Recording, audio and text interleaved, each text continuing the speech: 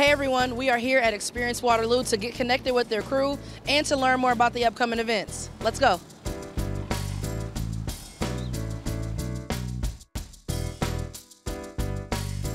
Hey. Hey, how you doing? How are you?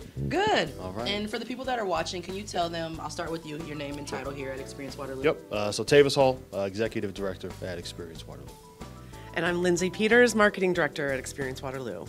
And what exactly do you both do here? So Experience Waterloo, we're the tourism people. That's our base function, is to welcome visitors into our community. We view our role as a little different from a lot of communities and community or destination development organizations or destination marketing organizations. We don't view it just as tourism.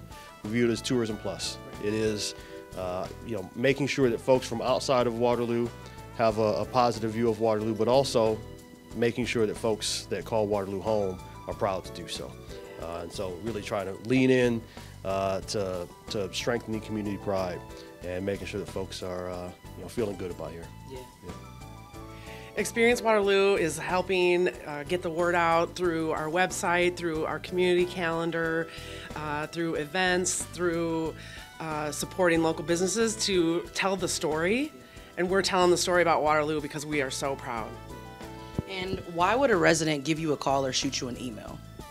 Oh man, so if folks have family members coming into town, if they are looking to put on an event or wondering about what events are happening, we tend to be a little bit in the know when it comes to what events are happening throughout the community. And so there's a slew of reasons. We produce a visitor's guide every year, but it's not just for visitors. It is also, I think it's really important for folks that are from here to have a full understanding of what everything that we've got to offer looks like. And so definitely encourage folks to hit us up, check out the website. It's a great source of information, both from community calendar to directories, so you can figure out which restaurants, hotels, eateries, bars, any of it, retail establishments. We've got a lot to offer here. And so we just encourage folks to explore home as well. Yeah. And speaking of events, I know that y'all have some events coming up. Lindsay, could you talk a little bit more about what's happening? We are really excited to be taking over My Waterloo Days Festival. So please come to our website and find out how you can volunteer, be a vendor. Got to sign up, be in the parade, which of course is that classic nostalgic piece of My Waterloo Days. It's going to be huge this year, and we are so grateful to our sponsors for making that happen. Now, my last question is, what do you all hope to make better while serving the city of Waterloo? Really want to keep folks feeling good about here, and folks that folks start to feel a little bit better about being here the more they know that it is here.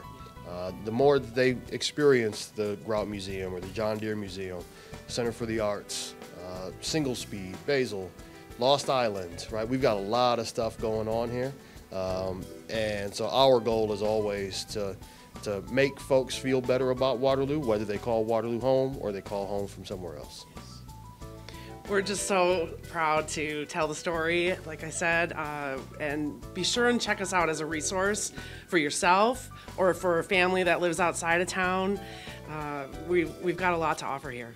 Awesome. Thank you both. All right, everyone, that is it for Experience Waterloo. For more information, make sure you visit their website at experiencewaterloo.com. Stay connected.